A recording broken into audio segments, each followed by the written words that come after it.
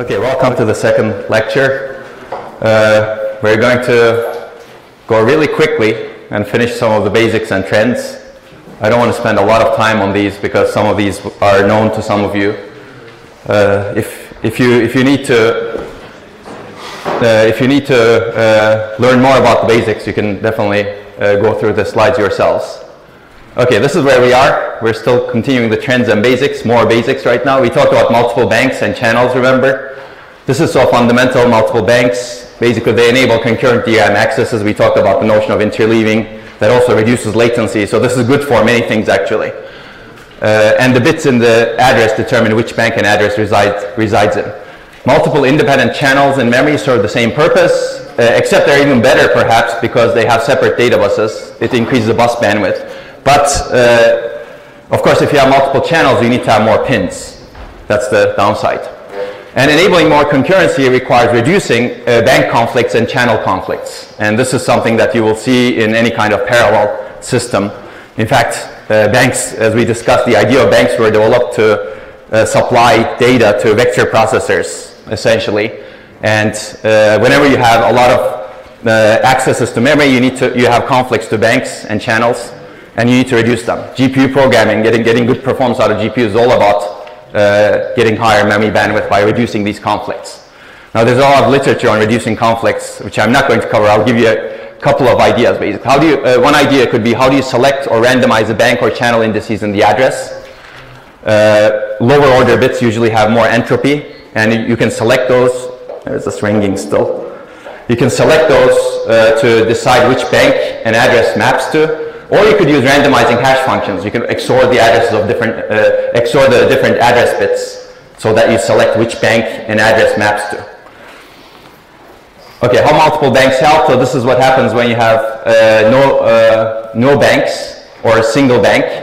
Basically, these accesses to different addresses are conflicting in the bank. As a result, you wait for the full bank access latency.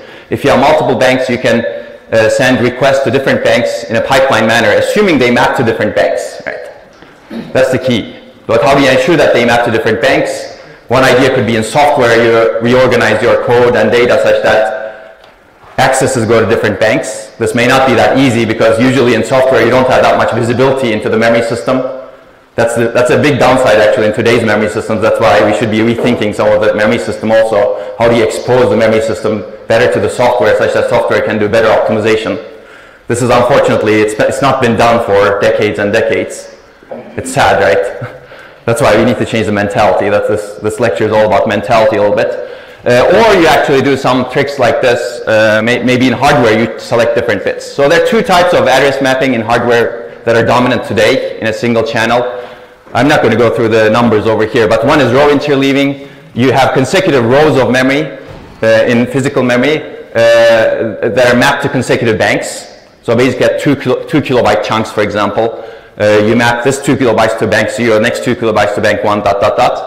Now this is good for streaming accesses, for example, right? Because you can stream through the row buffer of a single bank. Or you could do a cache block interleaving. Consecutive cache block addresses are in consecutive banks. Cache block 0 is in bank 0, cache block 1 is bank 1, cache block 2 is bank 2, ... Again, this is good for parallelism for accessing consecutive cache blocks. You can access two consecutive cache blocks from two different banks or channels. You can apply the same thing I said to channels also, certainly.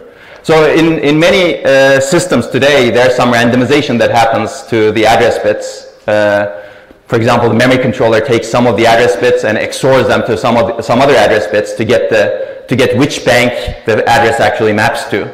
And this is done to minimize bank conflicts as much as possible as far as the hardware designer is concerned. This may or may not be a good thing. This also adds an extra layer. If you cannot decode this, you don't know where your address is mapped to, right? But these functions, people have reverse engineered them. And if you're really interested in understanding how randomization reduces bank conflicts, there's this beautiful paper by Bob Rao, who actually worked on a lot of VLIW processors at HP Labs at the time.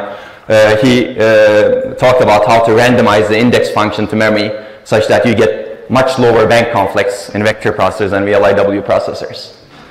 This is one of the seminal papers. There's work before that also that are really interesting. That's work references, so you can take a look at that. So address mapping is a huge problem actually. If you have multiple channels, let's say you have two channels, you need to select which bit determines in the address which channel the address maps to.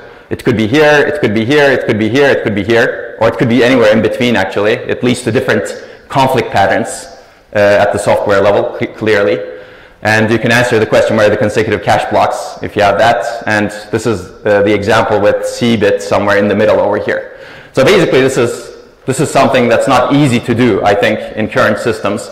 And even harder to reason about at the software level because this information doesn't get exposed to the higher levels. Today the software has no idea about the topology of DRAM that we've discussed earlier.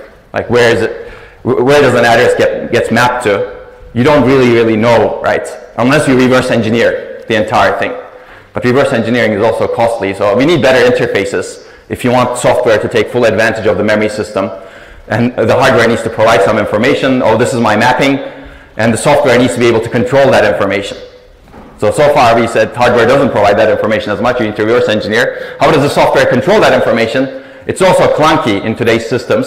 Basically today, operating system can influence where an address maps to in DRAM through the virtual physical address translation, right? Or operating system basically is able to allocate a different physical frame to a given virtual page of a process. And if you look at the physical address, it can be expressed this way. You have physical frame number coming from the top bits. And those top bits also correspond to banks and rows in this particular address mapping, assuming the hardware has this mapping, which means that the operating system can select carefully which physical frame number it allocates to a process, a given virtual page, to ensure that it maps to a given bank, right? Of course, it needs to know this address mapping to be able to do this intelligently. And this actually enables a lot of things. The operating system can influence which bank, channel, rank a virtual page is mapped to. And this is called page coloring. It's a form of page coloring, basically. It can color the pages such that some accesses that are happening with some other accesses go to different banks, for example, or different channels. Right? And there are many examples of this. You can minimize bank conflicts. You can minimize inter-application interference. You can minimize latency in the network. And these are our works. If I was talking about quality of service, for example, I would be talking about these works that reduce memory interference by doing this page coloring across the channels. Of course, you need to do it intelligently because otherwise you risk underutilizing your memory bandwidth. That's always the downside. If you try to separate things from each other, to isolate, to reduce memory interference, you always risk underutilizing your memory bandwidth because you may actually overload some channel or overload some bank or not maximally utilize by, some particular structure. But this is one of the early works that we've done, and I think memory channel partitioning is employed in many processors. At least, I think there could be more to be done, but bank partitioning is actually similar. You do it at the bank level, and we'll see something called subarrays. I think there's going to be a lot more partitioning that happens in the systems. And this is another work that basically does application to core mapping to reduce interference also. Okay, more on reducing bank conflicts very quickly. This is something that I covered 5 years ago. This was published in 2012. This was one of our early works in DRAM. Basically, if you look at the DRAM, so far I fooled you a little bit. I said it consists of these banks. That is true. And this is the logical abstraction of a bank. But internally, if you go into a bank, it consists of even smaller structures called subarrays. And this is done so that, because if you have 32,000 rows over here, the interconnect is so long that the latency is too much. And internally, DRAM manufacturers chop this up into smaller subarrays, and each subarray has its own sense amplifiers, and then there's a global I/O circuitry outside. So these subarrays are much smaller, so the interconnect that you use in the bit lines to sense the data of a row is much shorter. As a result, you get much lower latency. Now, which means that this opens up an opportunity. Some address can map to this subarray, and some other address can map to this subarray. So even though they map to the same bank, they conflict in the same bank, they're actually not conflicting in the internal subarrays. So if you're a little bit smart, you could change the structure of the DRAM a little bit, such that these subarrays operate mostly independently. If you do that, you get rid of a lot of bank conflicts, actually, because it turns out a bank has about 128 or so subarrays. Which means that you can if the addresses go to different subarrays, you can essentially pipeline them. And that's the idea of this paper, and if you're interested, you can take a look at it. this is still being pushed through the DRAM standard. This is one interesting thing in DRAM. You have to go through this JEDEC committee that decides the standard, and there are some companies that are heavily pushing this standard. So the 4-page paper that I described from Intel and Samsung actually evaluates this idea 2 years later than we published, and it says that, oh, we can actually use this idea to tolerate a lot of the memory latency that is in DRAM. So you may actually see this idea in future DRAM, but it takes time to go through the politics of the JEDEC committees, which is really interesting. Okay, that's the paper. Okay, let's talk about DRAM refresh. We're going to talk about that a little bit more later today, and I'm already running late, as you can see. But this is fun, isn't it? I see everybody's attentive still. That's good. Nobody's sleeping, even though they may have been at the bar until 4 a.m. Okay, so refresh, we've discussed DRAM capacitor charge leaks over time, and the memory controller needs to refresh each row periodically. A refresh means activate plus pre-charge every row, every n milliseconds. Today, typical n is every 64 milliseconds. And at high temperatures, it's actually 32 milliseconds. So there are many implications on performance. DRAM bank is unavailable while being refreshed. So actually, refresh causes bank conflicts, because while you're refreshing, you're not able to access the bank.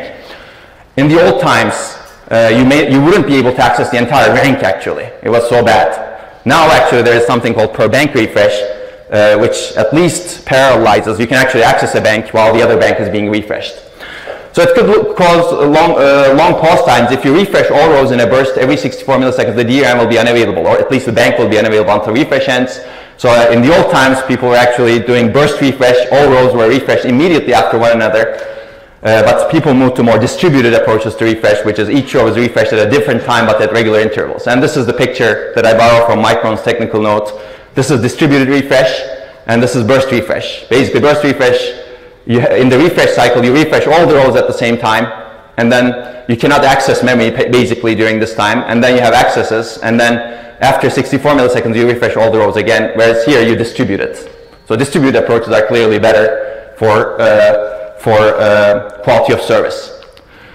So how else can you reduce the effect of refresh on performance? Can you reduce the number of refreshes? If you actually get rid of refresh, this is very powerful, I think. Let's talk about the downsides a little bit. Basically, each refresh consumes energy.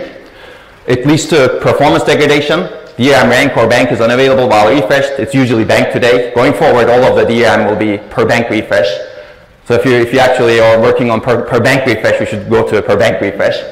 And quality of service, predictability impact that we just discussed. And refresh rate limits actually DRAM density scaling, as we discussed yesterday.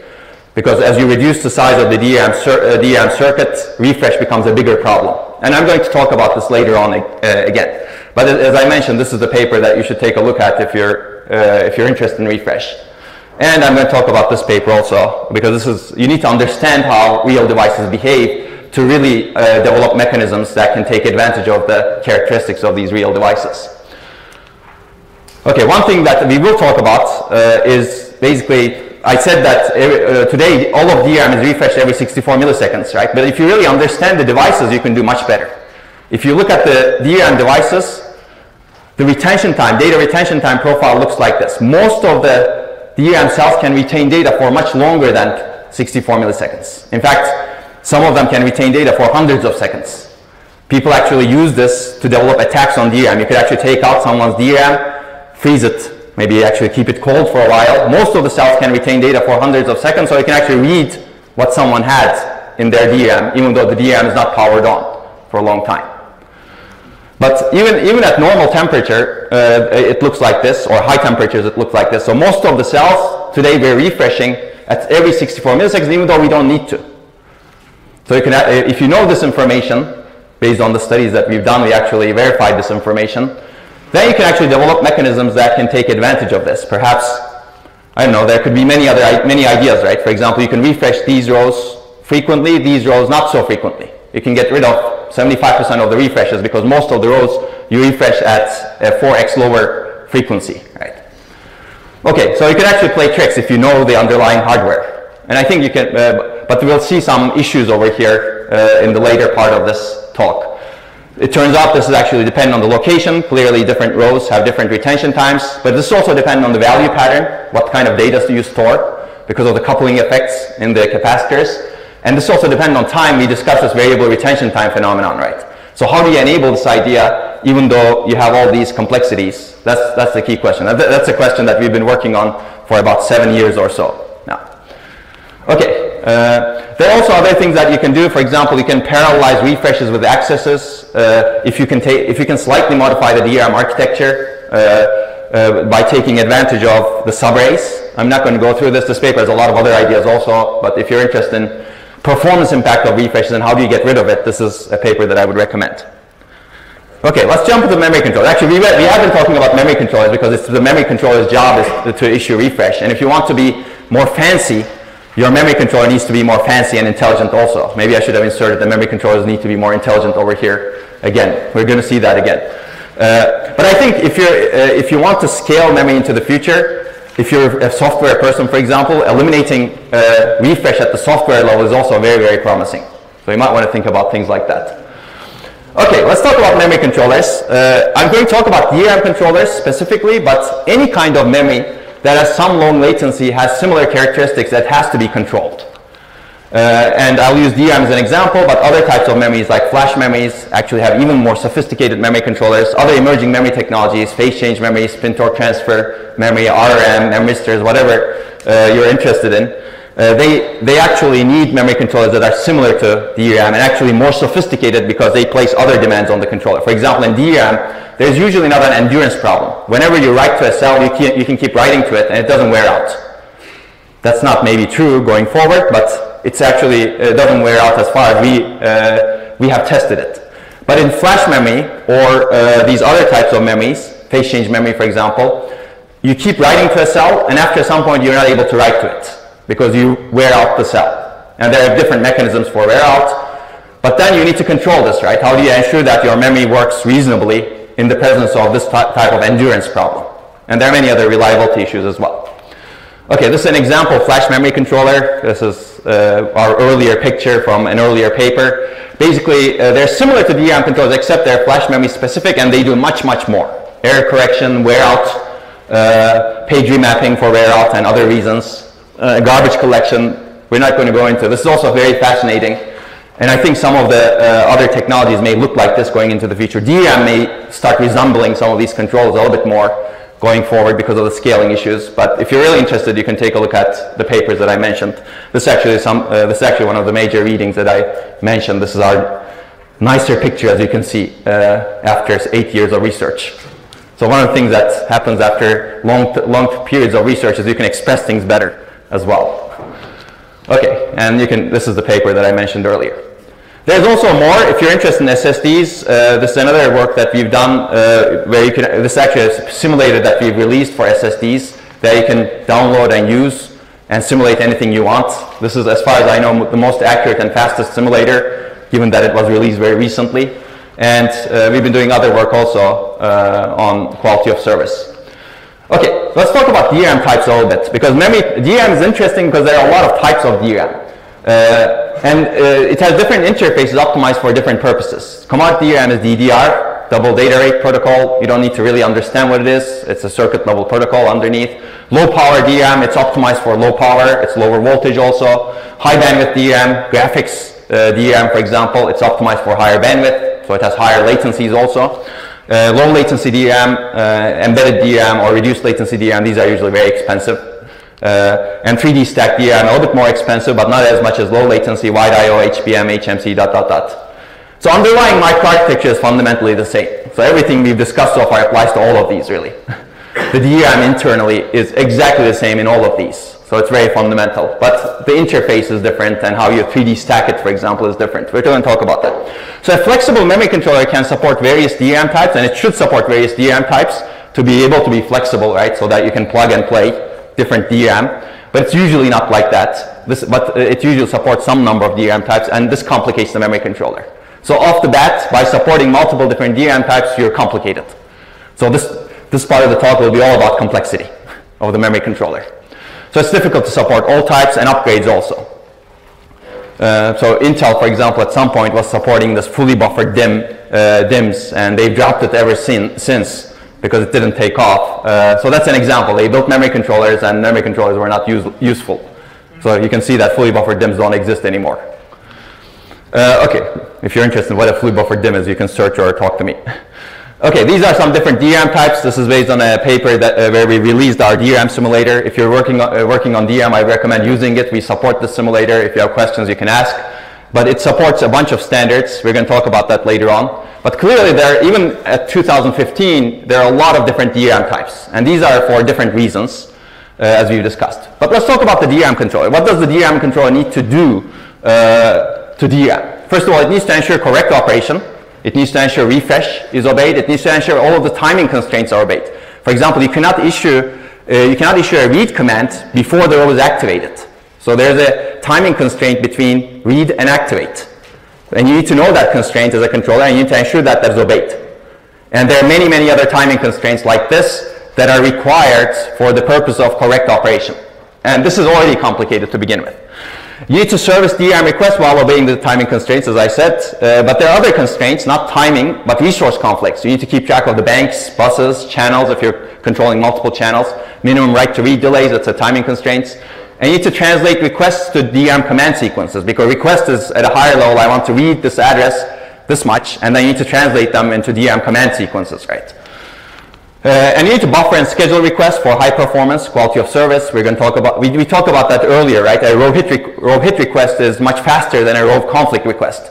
And you want to reorder the requests that go to the same row that's already open so that you can maximize the bandwidth, minimize the latency, assuming that's your goal. That may not always be the best goal. But if you do that, you need to actually do the reordering, which means that you need to do the buffering of the requests, scheduling of the requests, and all of the management of the row buffer, bank, rank, bus. So this is already complicated. And on top of that, power consumption is important. You need to manage power consumption and terminals in DRAM today. You need to turn on and off DRAM chips, manage power modes, which I'm not going to go into a lot, except for one slide later on. So as a result, a modern DRAM controller is relatively complicated. You have this arbiter, for example, and also you have different types of requests. It's not CPU only, it's I/O, but it's also different accelerators. How do you actually arbitrate between them, and how do you actually ensure that you maintain correct operation and high performance operation? I'm going to skip this, but you can take a look at it. So let's talk about scheduling policies very quickly. This is not a scheduling policy, first come, first serve. I guess it is a scheduling policy, but it's you don't need to do anything. You just take the first thing in the queue and ensure that everything else is fine. Many modern DRAM controllers use this because row hits are much less costly, much lower latency. They prioritize the row hit requests in the row buffer. And all else being equal, they prioritize older requests. Clearly, this is good for maximizing the row buffer hit rate. If you open the row buffer, you're going to make use of it as much as possible with this policy. This maximizes DRAM throughput, and you can read this on your own. The scheduling is really done at the command level. So even though I talk about requests over here, you need to really think about commands when you design a memory scheduler. Okay, this was looking much better. I thought I fixed the problem. There's a calibration thing that you need to do, and it definitely looks much better. So I'll give you a break. Are there any burning questions now? This place. Okay, arrangement, color. It is calibrated. Okay. Maybe we need to understand how. Look at that. That cannot be. Okay. Now you go back to full screen, it's not calibrated. But I do want to go back to full screen because the recording is that way. Okay. Anyway, I guess I wasted 1 minute. Okay, when you see the slides, this is fine. We've already gone through this, basically DRAM bank operation. This is to jog your memory. Row buffer hits are much faster than row buffer conflicts, because on a conflict you need to basically first pre-charge the bank, pre-charge the array, and then activate and then read. Okay. So scheduling policy is essentially a prioritization order, and this could be based on many, many things. Request age, row buffer hit miss status, request type, prefetch, read or write, requester type, load miss or store miss, which core is the request coming from, request criticality, is it the oldest miss in the core, is it enabling many other misses, how many instructions in the core are dependent on it, will it stall the processor, and interference cost to other cores. How much is this request going to affect some other core's request, or some other accelerator's request, or some I/O request? Actually, I/O is a big problem because I/O goes through the memory, and you usually transfer a lot of data, bulk data, for I/O purposes, and that interferes with your CPU when it's trying to access memory. So how do you actually manage all of this in the memory controller? And So basically, how do you design a good DRAM memory scheduling policy is not easy. And I'm going to talk about an idea that we developed a long time ago, which I think is promising. Some of you may or may not like it, but hopefully there's a lot more to do in that area. There's also row buffer management policies. Do you keep the row open after you access it? Open row means you keep the row open after an access in anticipation that some other request will come and access that row. If that's true, that's good. If that's not true, that's bad, because now you kept the row open, you wasted power, you also delayed the other requests that came. And closed row is exactly the opposite. You close the row after an access, but you don't do it stupidly. You first check the queue. If there are no other requests already in the request queue, then you close it.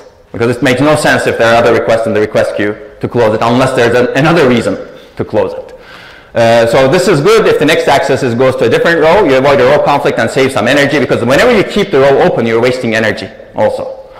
Because you're running through the sense amplifiers, and sense amplifiers are just operating at that time. And next access might need the same row. In this case, it's not good. Right? So many systems today employ adaptive policies. They try to predict a little bit whether or not the next access to the bank will be to the same row, and they act accordingly. Actually, there's a really good paper from Intel at the Design Automation Conference this year that talks about row buffer management policies and scheduling. If you're interested, you can take a look at it. This is the Intel Microarchitecture Research Labs. Okay, I'm going to skip this. You can actually read this. This basically summarizes what I just said in the previous slide with an example over here.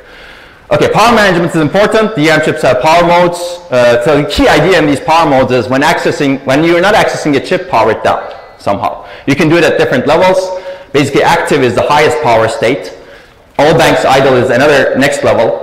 Power down is another state. And the lowest power is self-refresh. Basically, everything is turned off except the DRAM automatically refreshes itself, which is what's happening here right now when I'm not touching it. It's self-refreshing all of its memory. So that's why it's consuming refresh power. Of course, there's a trade-off here. Whenever you want to transition between different states, you incur some latency. So this is a latency energy trade-off. If you want to save power, you need to be able to tolerate that latency. So that's why you don't go into the self-refresh mode every so often, because getting out of the self-refresh mode takes a long time to power up all of that circuitry that you need to access the DRAM. Okay, no burning questions? Everybody still following me? Yes, one burning question. How good is the predictor? The row buffer management predictor? Yeah, it could be really good, but it could, like all other predictors, it can do wrong. Take a look at the paper in DAC, Design Automation Conference from Intel. They actually have a very good set of workloads that they have examined this. I think they examined it over hundreds of workloads. These different power modes, how much do they differ from each other? Like a big difference in power saving? Yeah, there's a huge difference in power saving. So active, if you're active, you're basically consuming more than 1,000 times compared to self-refresh. So whenever you're active, it's a lot. Yes? Column commands are prioritized over row commands. That's right. I thought that was the other way around.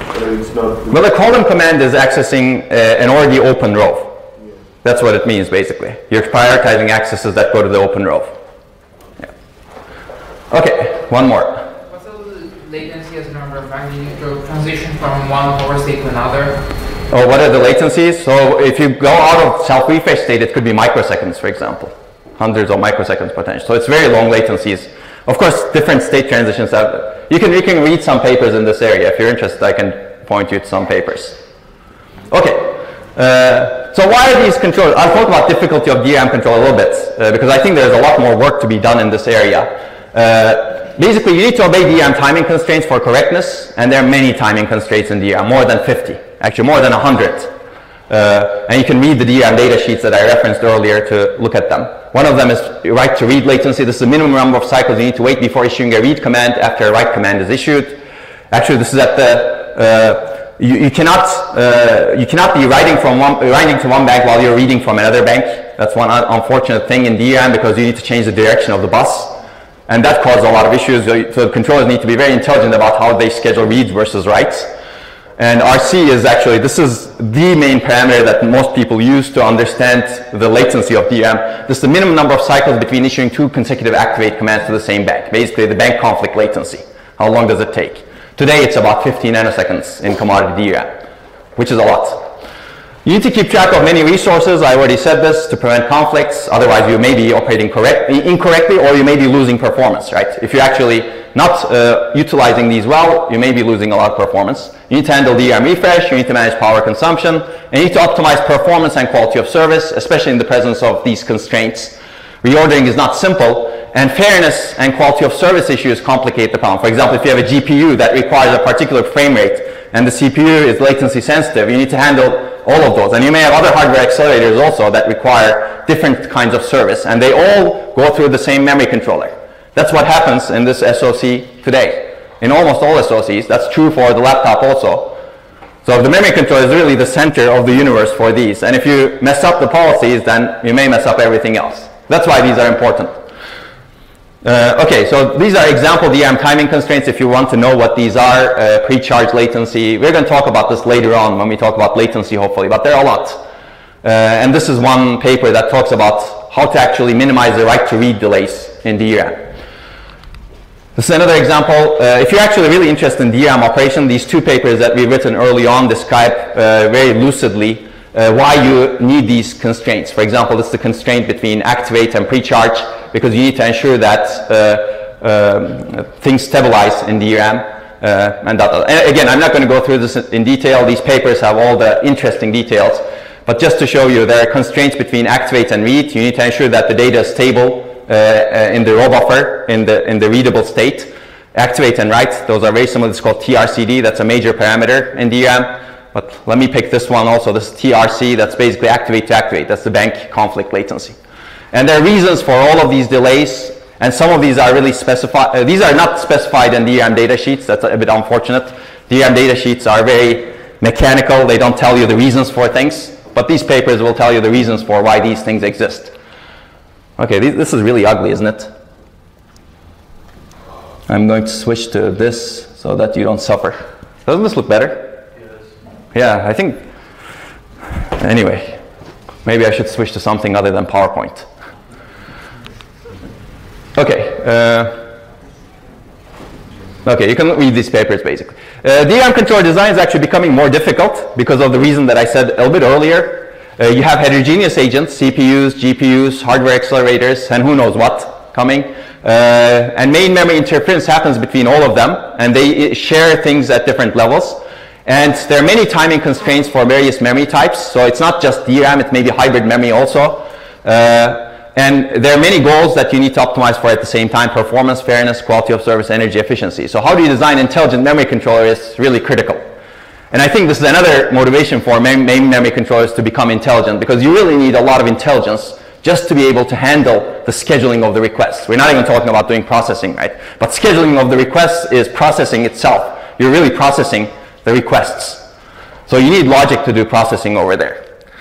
Let me talk about one thing that we envisioned when we at one of the first years that where we were looking at the problem. So it's clearly difficult to optimize all these different constraints while maximizing performance, quality of service, and energy efficiency. Wouldn't it be nice if you actually had a DRAM controller that automatically found a good scheduling policy on its own? But this was before the machine learning hype. So I'm happy that we did before the machine learning hype.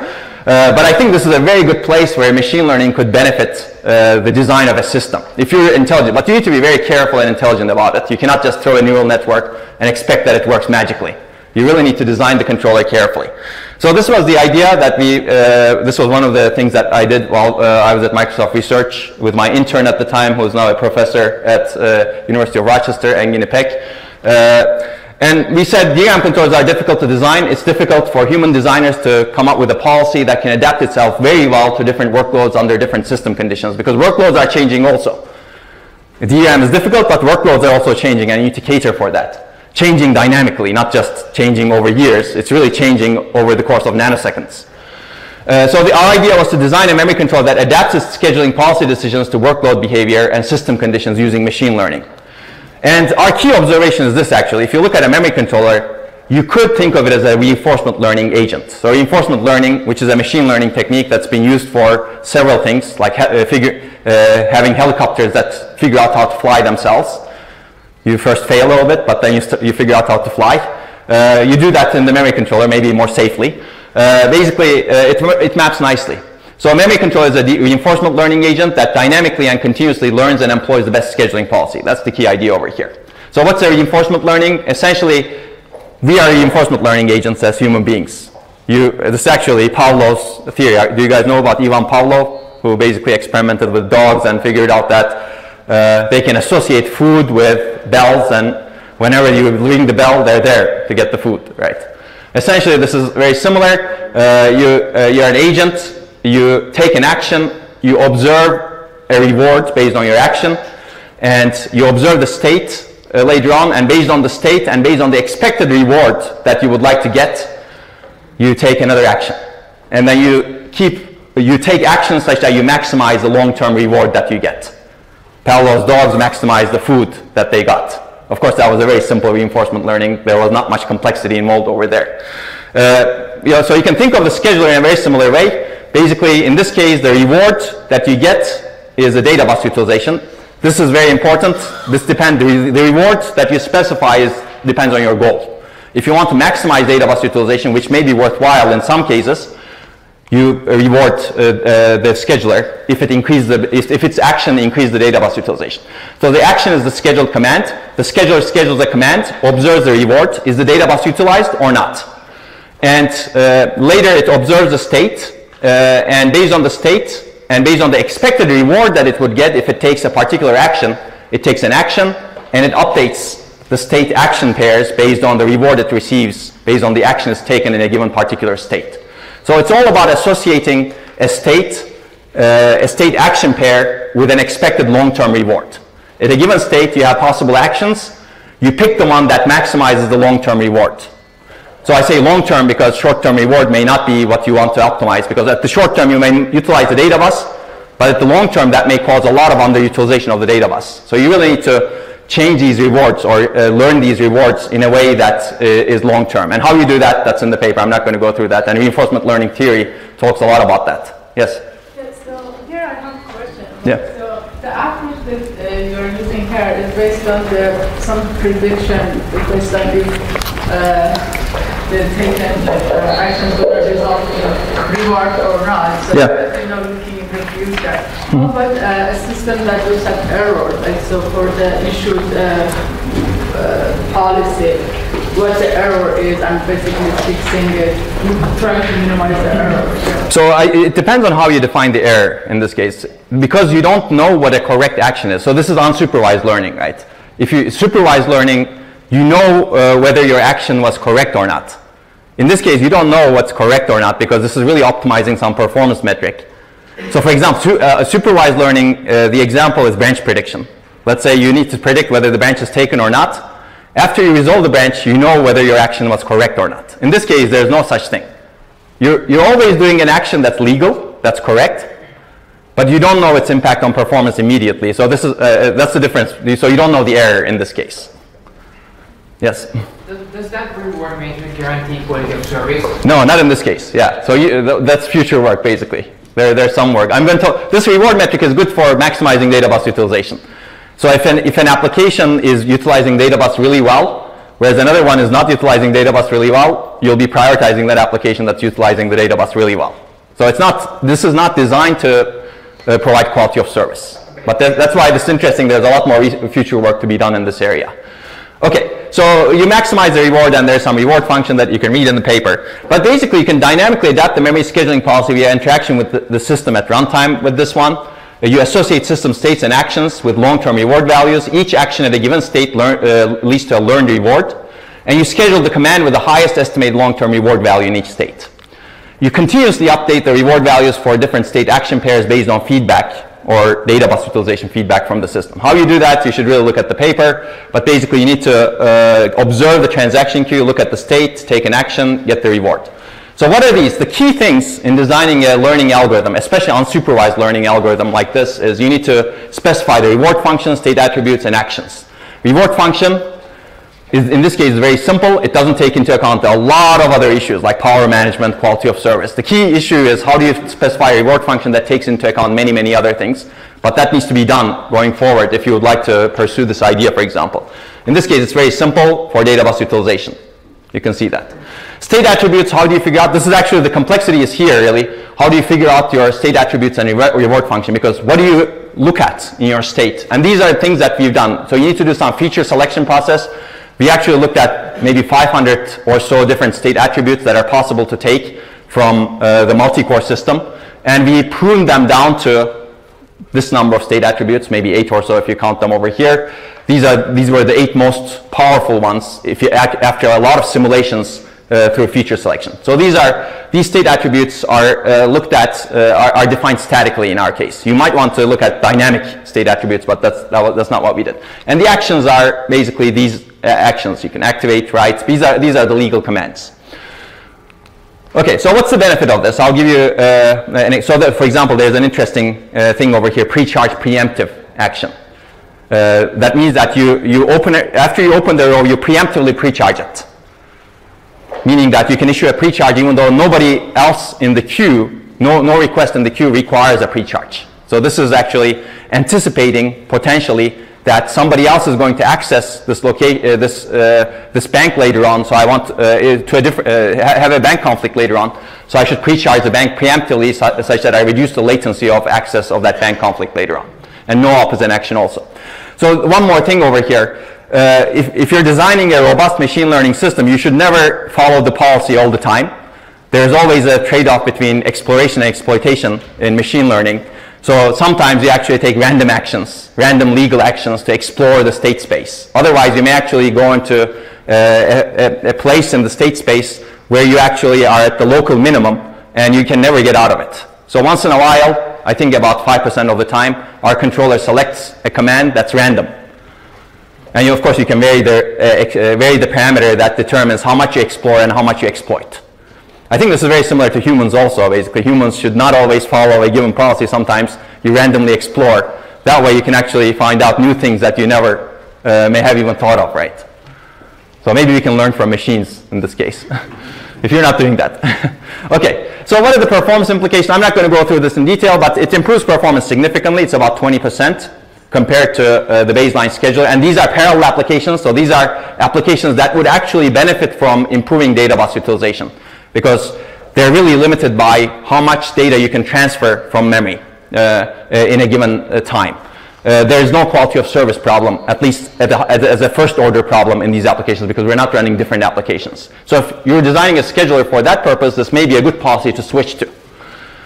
And also, there may not be a single policy in your scheduler. Sometimes you switch to a policy that's good for the applications, right? This is application-specific policies. There's a lot to explore there. Again, I'm not going to have time to do that. And 70% is the benefit you get with a very optimistic scheduler that ignores a lot of the constraints except for the data bus constraint.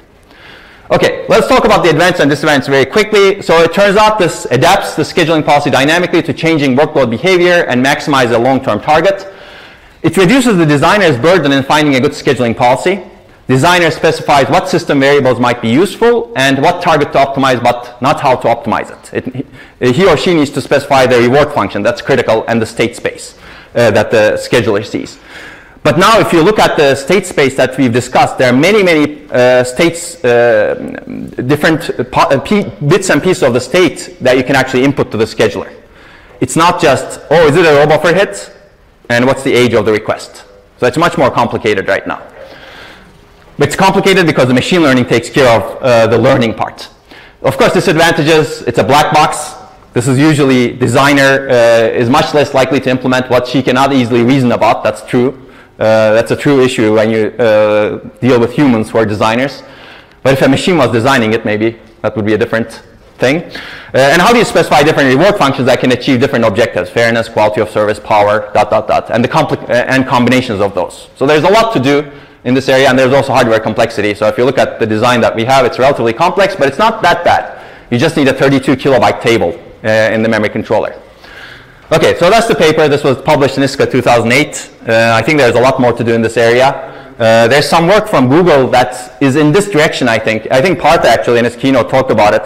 They actually, in ICML, they're publishing a paper that learns the memory access patterns to do better prefetching. So that's another example of using machine learning to improve the system design in the memory system. Okay, let's talk about simulating memory, and then we're going to switch to the next topic, which we're very late on. So I'll talk about Remulator very quickly. This is a simulator that we've designed. If you're interested in doing memory research, I would recommend using Remulator. Basically, the reason we designed it was this is actually one of the latest incarnations of the simulators that we've been developing on DRAM for the course of last probably 12 years now, since 2006 when I joined Microsoft Research. So there are many new and upcoming standards, many new controller designs, and a fast and easy to extend simulator is very much needed. We recognize the need. As you can see, there are many standards and there are many more. This is 2015. So Remulator provides out-of-the-box support for many DRAM standards, and we keep adding more standards like HMC, Hybrid Memory Cube. And it's very fast, and it's modular and extensible, so it's relatively easy to modify. You can see some performance numbers over here. And you can do studies like this, for example. You can compare the different DRAM standards and how they impact performance, or power, in this case it's performance, of different workloads that you may be interested in. So this is DDR4, for example. You can say, oh, DDR4 improves performance by about, I don't know, 14% over here compared to DDR3 on these workloads that we've tested. And you can see that high bandwidth memory improves performance a lot more. You can see that some of them actually reduce performance. LPDDR, low power DDR, reduces performance compared to DDR3 because its latencies are higher. So you can actually understand the system. You can actually evaluate new ideas also. Subarray level parallelism is here, for example. It improves performance significantly compared to DDR4 in this case. Okay, so if you're interested, you can take a look at it. And it's an optional assignment for you. I know you don't have time for assignments, but maybe while you're at the bar, you can do this together, collectively. Okay, yeah, if you're interested, let me know. We support Remulator. There's a lot more to do here. You can compare some of the standards, and all of the benchmarks that we've tested are also available. Okay, these are topics that we will not cover. They're important. I've discussed this last time. And there are some more suggested readings for the first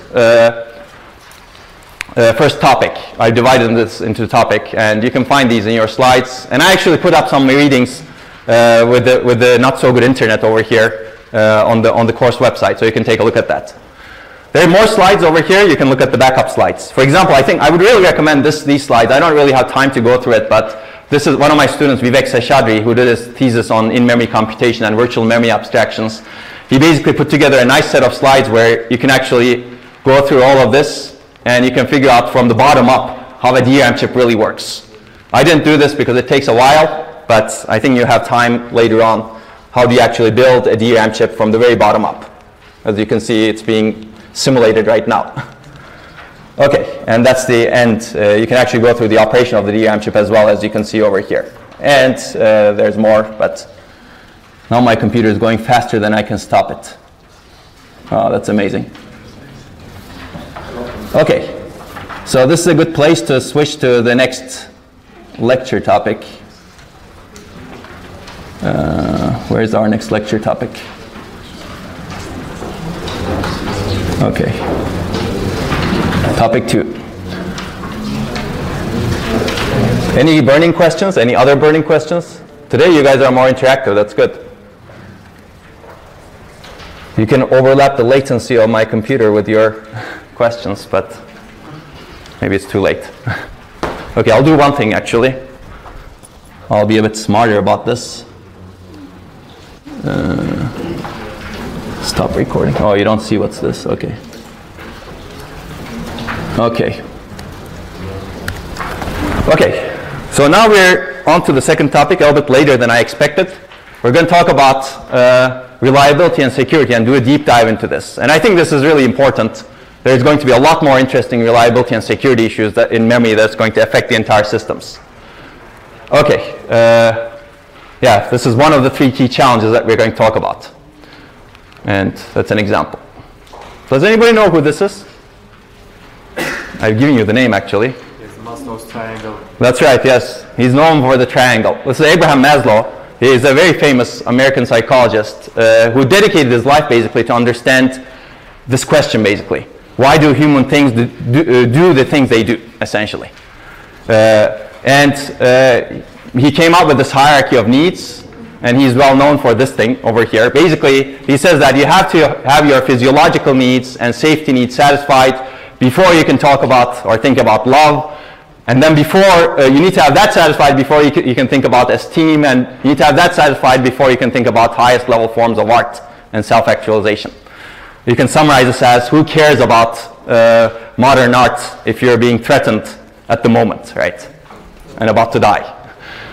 So that's why we need to start with reliability and security. But if you're really interested in psychology, you should take a look at his work.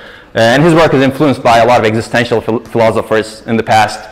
There's a lot of interesting stuff. And at that time, like while he was developing his theories, there were two major other movements, like behavioral psychology by B.F. Skinner. That was one of the major things. And psychoanalysis, of course, from Sigmund Freud. That was the first one that was developed. And he created one of the third movements in psychology, if you will, together with other existential psychologists. But anyway, he clearly figured out what was the basic thing. And this is true for computers also. I give a lot of these analogies between computers and humans. But this is another example. Does anybody know what this bridge is? Yes? Tacoma Bridge, Tacoma Narrows. Are you from Seattle? No, okay. How do you know this? Well, it collapsed. So it collapsed, okay. So people know that it collapsed. That's good. So I get the answer, Golden Gate Bridge. Golden Gate Bridge was actually designed before this, and people who worked at the Golden Gate Bridge worked at the Tacoma Narrows Bridge. This is on the Hood River Canal, a little bit south of Seattle. I crossed the new incarnation of this bridge many, many times to go to the Olympic National Park. And you can do that, but not this bridge.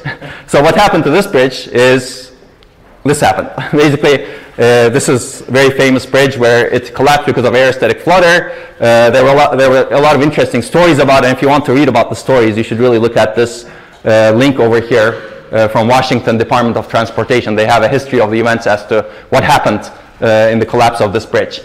But this is an example of a reliability problem affecting security and safety. And actually people were on this bridge. And the professor actually who was doing stuff to understand why this bridge is doing those things, he believed until the very end that the bridge will not collapse.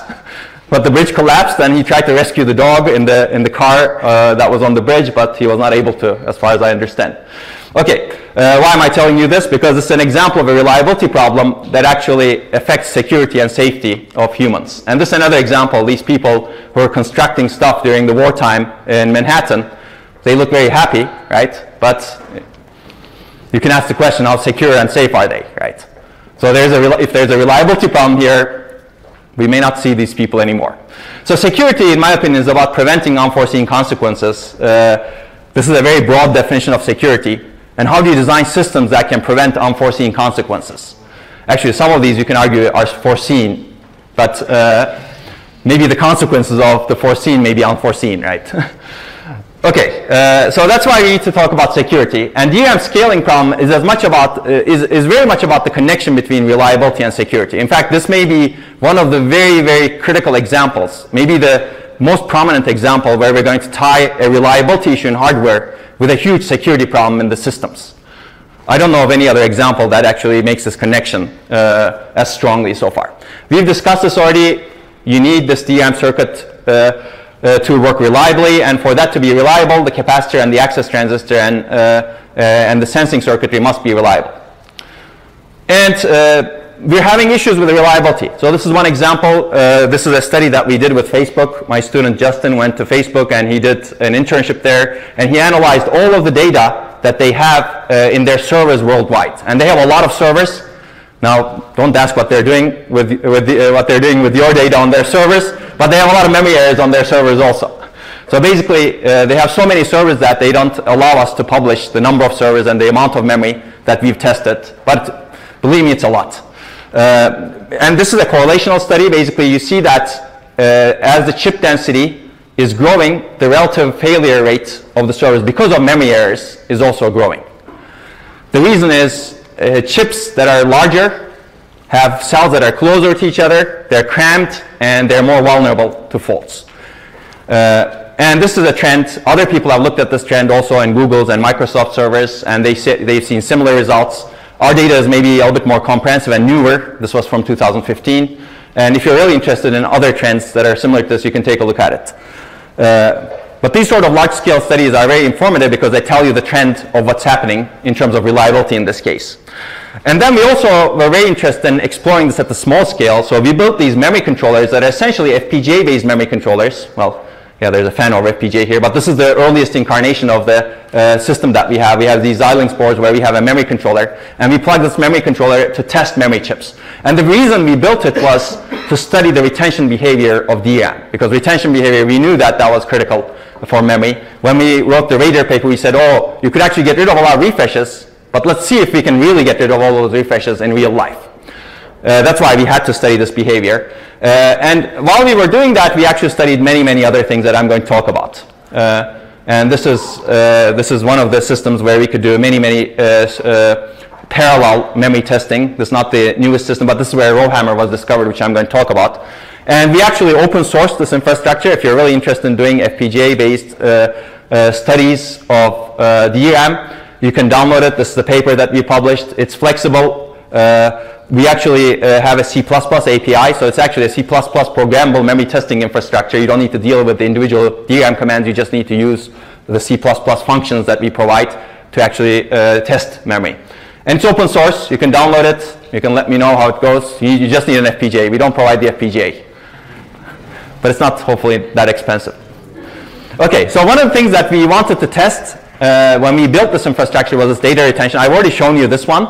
Basically, we said, oh, what does the DRAM retention time profile look like? And we figured out it looks like this. And now you can develop many, many mechanisms if you know this information reliably. But we also figured out this is dependent on the location, this depends on the stored value pattern, this depends on time. And we're going to talk about that later. But one of the things we discovered, one of my students, Yoongu Kim, and other students working together, they discovered that you can also predictably induce memory errors in most DRAM chips. Now, this is a bit scary because of this predictably part. We knew that you could induce errors, right, by changing the refresh rate, for example, or by taking a flashlight or a heat source, putting it next to DRAM, you're going to induce a lot of errors. But we're going to induce errors programmatically, basically, by programming, and predictably. This should not happen, right? And because it's predictable, it causes a security problem that I'm going to talk about as well.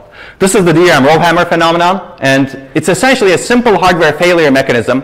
You may see other people calling it a bug. I don't like calling it a bug. It's really a failure mechanism because it's a fundamental failure mechanism. It can create a widespread system security vulnerability. And later, people started writing articles like this. This is a Wired article by Andy that talks about forget software, now hackers are exploiting physics. And this is actually a really good title that captures the problem, because we're going to exploit physics to take over a system. So what's the problem? Let's talk about the fundamental low-level problem. If you look at DRAM or any type of memory, it consists of basically rows. We've discussed this as a bank structure, right?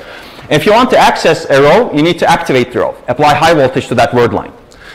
Now, if you want to access another row, you deactivate or pre-charge that array, apply low voltage.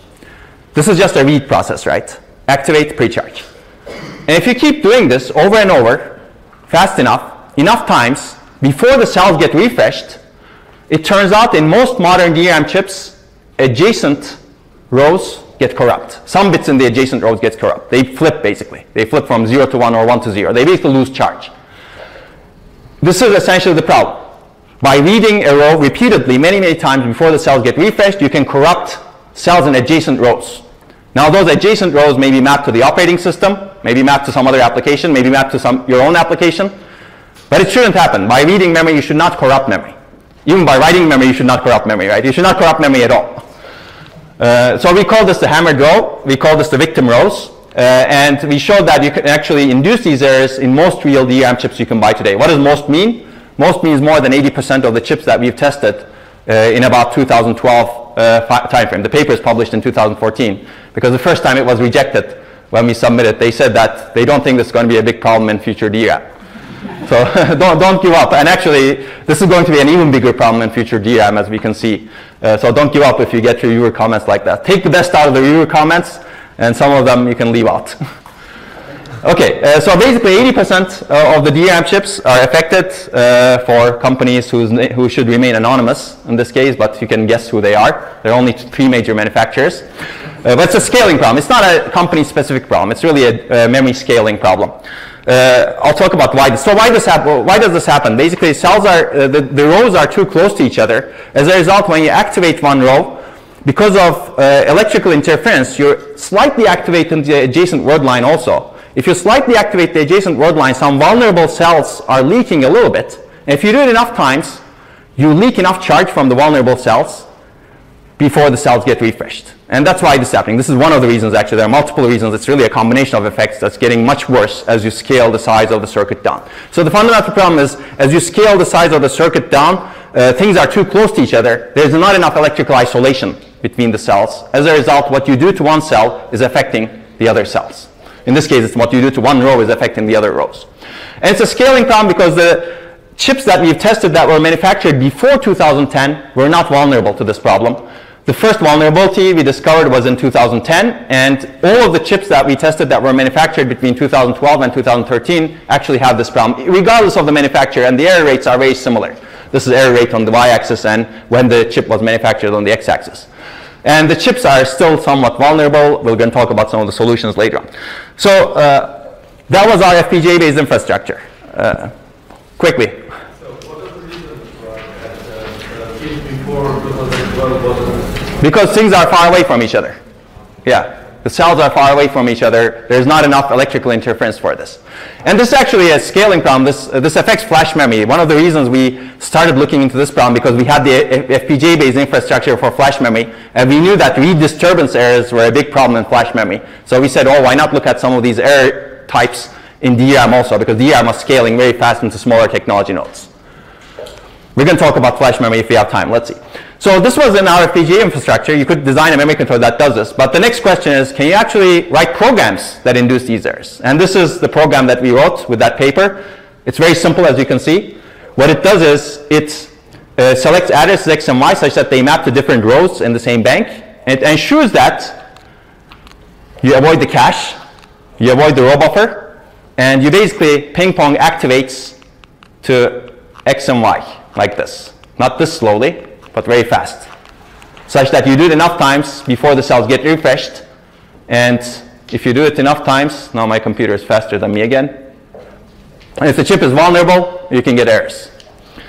Okay, so at the time we tested, we showed that you could do it on Intel memory controllers and AMD memory controllers. This program, when this program runs, it induces a lot of errors. And errors are correlated with how fast you can access memory. So if you have a good enough memory controller that can access memory fast enough, you can induce these errors. There's nothing special about Intel and AMD.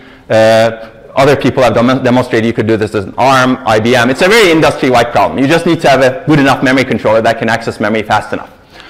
So it's a reliability issue. It's more of a security issue, actually. And when we first wrote the paper, the first sentence that the paper starts with is, memory isolation is a key property of a reliable and secure computing system, and access to one memory address should not have unintended side effects on data stored in other addresses. I still believe this. This is really fundamental. You should not have these kind of errors in memory. And we said in the paper that you could actually design an attack that could take over a system. You could compromise the system completely.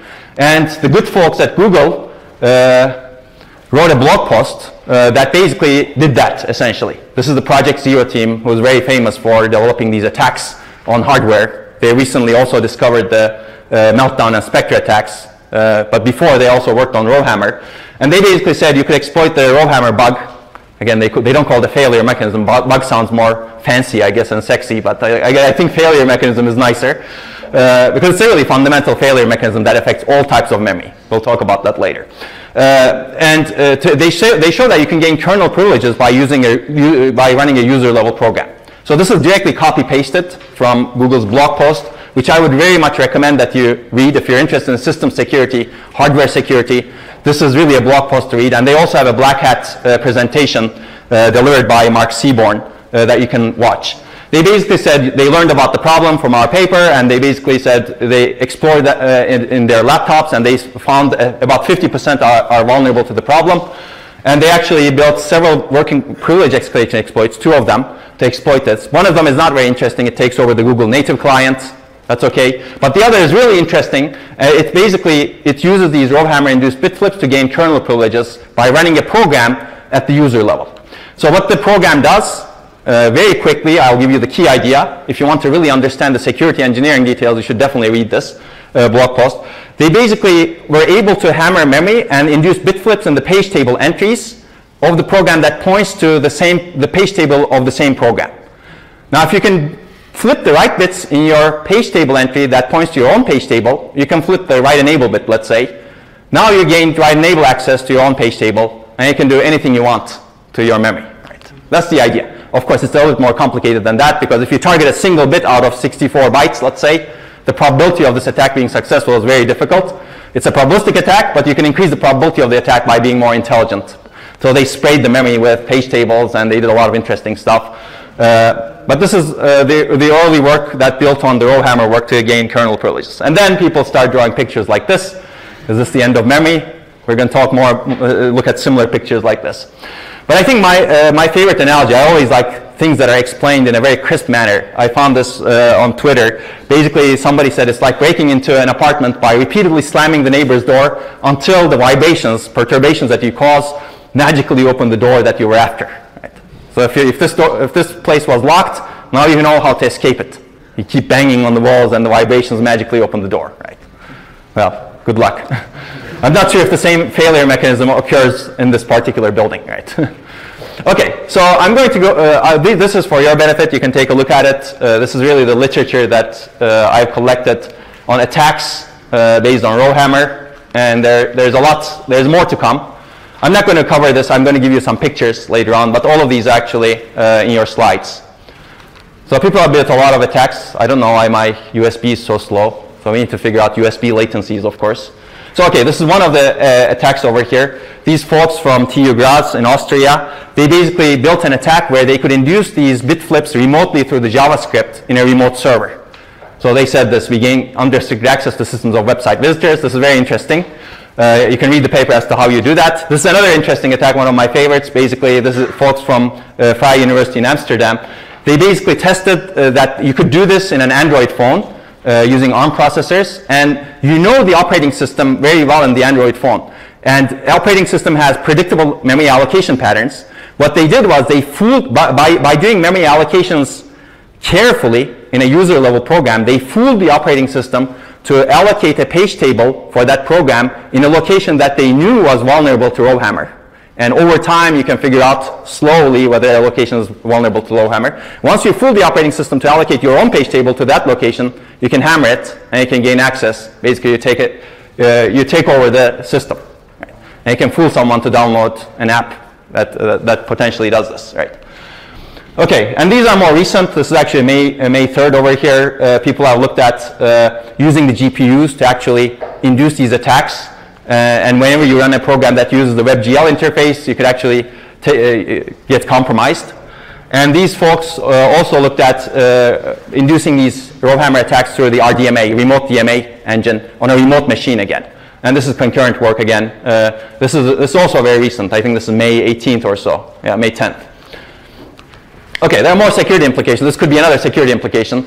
If your computer is not safe, maybe this is one approach to keep it safe, right? I wouldn't recommend it. So we should talk about solutions. So one of the solutions will be intelligent memory controllers.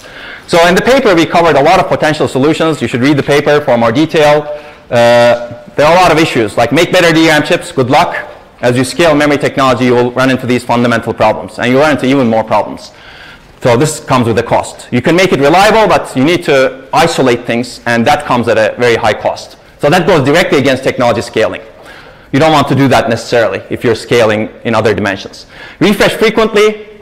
This may not be a good idea. We're trying to eliminate refresh, right? Sophisticated ECC, error correcting codes.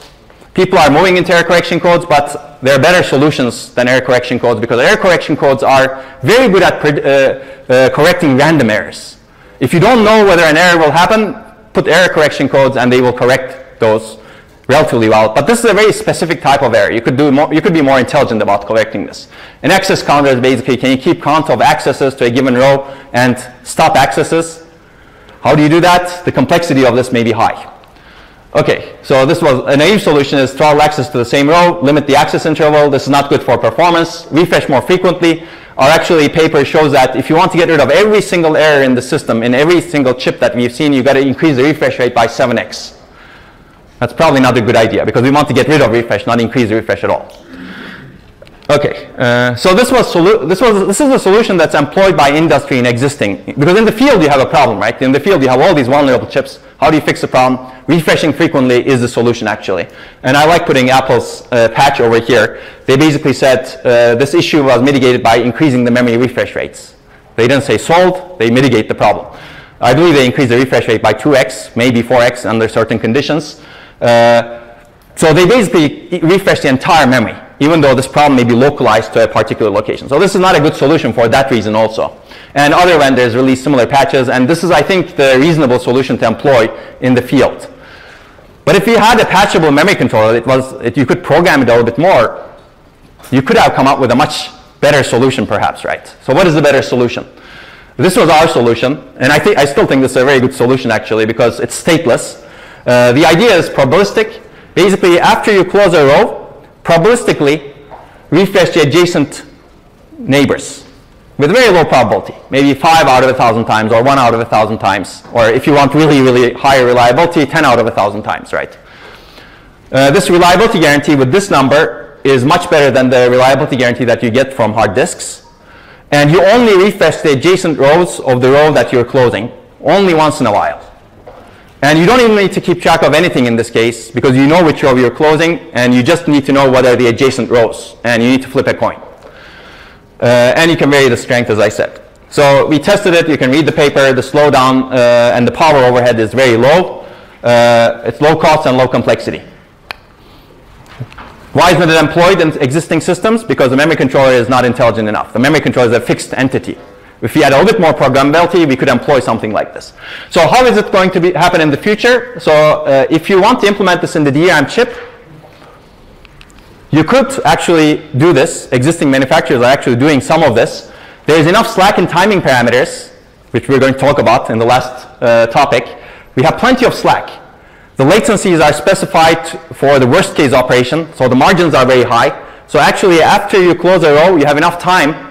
The memory controller doesn't issue a command for a long time because the latencies are specified that way. You could actually sneak in a refresh to the adjacent rows. And that's what's happening in existing DRAM chips. I'm not sure if this is a very reliable solution because we want to eliminate the slack as much as possible to reduce latencies. So we're going to talk about that. But this is one solution that the manufacturers are employing today in existing DRAM chips that are going forward. I believe a better solution is really doing this in the memory controller. Memory controller needs to know which rows are adjacent to each other in DRAM. This information is not exposed to the memory controller today. Internally, DRAM takes a row address and scrambles it a little bit. Most of the addresses are linear, but there's remapping of the rows that happen because of other reliability issues. For example, after a DRAM manufacturer tests DRAM and figures out, oh, there's a fault in this row, they don't want to throw out the chip because that's very costly. That affects their yield. So they have some spare rows, and they remap internally this row address to that other spare row. And that information doesn't get exposed to the memory controller, so the memory controller doesn't know exactly which rows are adjacent to each other physically in the memory chip. So that information needs to be exposed, which means that you need a better interface. We've been talking about better interfaces at the beginning of the lecture. We're going to talk about that at the end of the lecture. And you need an intelligent memory controller. So this is another need for the intelligent memory controller. So if you're interested in this, you can take a look at this paper. And I recently written a paper, which we're going to talk about a little bit more on the row hammer problem and other problems that we may face going forward. So as I said, industry is writing papers about it too. They didn't talk about row hammer. Row hammer was published at the same time this paper was published, actually. I mean, they were informed about row hammer from us, so we actually collaborated with them quite a bit. Actually, if you see the row hammer paper, there are Intel authors over there. But there are other issues as well, and there needs to be solutions. So intelligent memory controller is a good solution to the problem. And we actually know how to design some of these intelligent memory controllers. This is actually our infrastructure that I alluded to earlier. This is our FPGA-based infrastructure where we can actually test memory chips. We built essentially a flash memory controller and the flash translation layer to understand the reliability and scalability issues with flash memory chips. Flash memory, if you look at it, flash memory has scaled down much faster than DRAM. As a result, it's seen a lot more issues. So whenever flash memory was introduced, it had a lot of errors to begin with. So you had to actually have an intelligent memory controller to correct for those errors. And we actually looked at a lot of issues, and this inspired us to look into issues like row hammer in DRAM. So it's good to always build infrastructure and understand the problems really well, because that could actually enable you to do other infrastructures and discover other problems. And that's why we were able to write this paper. And this discusses a lot of the research that we've done that's kind of summarized over here on the flash memory over here. So basically, the key takeaway is I think main memory needs intelligent controllers. We're going to talk a lot more about that. But I think we'll start tomorrow with understanding row hammer a little bit. since I think I'm exactly on time because I started 3 minutes late. Any burning questions before we part up? Yes? So what was the average number of times you have to do the row before that is? So excellent. That's an excellent question. What is the number of times you need to hammer the row, activate the row, and pre-charge before you actually induce the errors? So when we started testing, it was about 150 times, 150,000 times within a refresh interval. But that got reduced. The smart folks at Google, what they introduced was a double-sided row hammer. So instead of doing row hammer in a single row, you actually sandwich the row and you do double-sided row hammer in adjacent rows, and they reduced it a lot. And later, people have also optimized it. You can do it right now. It depends on the chip, of course, but you could do row hammer within 40,000 accesses within a refresh interval, 40,000 or so. Yeah. Okay, one more. You talk about using machine learning techniques for... Speak up. You talk about machine learning techniques for data controller policies and things like that. Yeah. But that was like, before the paper, that was about 7 or 8 years before. Are you aware of any new research working in this direction using machine learning for architecture exploration? Well, I mentioned this Google paper, right, that Parth also mentioned. Certainly, I think prefetching could benefit a lot from machine learning, but I think this is a very ripe area to explore. It's wide open. Even in memory controllers, there's a lot more work to do. Yes, one more. I cannot hear you. Is it possible to change the frequency of hammering to decide which bits you want to change in the adjacent row? To change the frequency of hammering, yes, you said? To decide which bits you want to call up. Yeah, so I think which bits are vulnerable is a function of the hardware. So it doesn't change with the frequency of access, really. Yes? Was there any real accident caused by row hammer reported accident? I see. Really? Well, I don't know, first of all. But all I can tell you is there's anecdotal evidence that I've seen where this actually may not be a security problem, but also a reliability problem as well. So there are some applications that actually bypass caches because they keep some of the locks in part of memory. And if you're multi-threaded, you could be hammering that location a lot. As a result, you may actually get the wrong value. So that's all I can tell you in terms of a real application being affected. I believe real applications are being affected by this, but it's very hard to tell also. So security issues, who knows, right? It's very hard to tell whether a security problem is being exploited. It may be. It's not an easy attack to exploit. It's probabilistic. But a lot of folks are actually also exploiting other microarchitectural attacks. So I believe we need to prevent it. That's a very good question, though. Any other questions? Okay, I'll see you tomorrow. Enjoy the coffee break.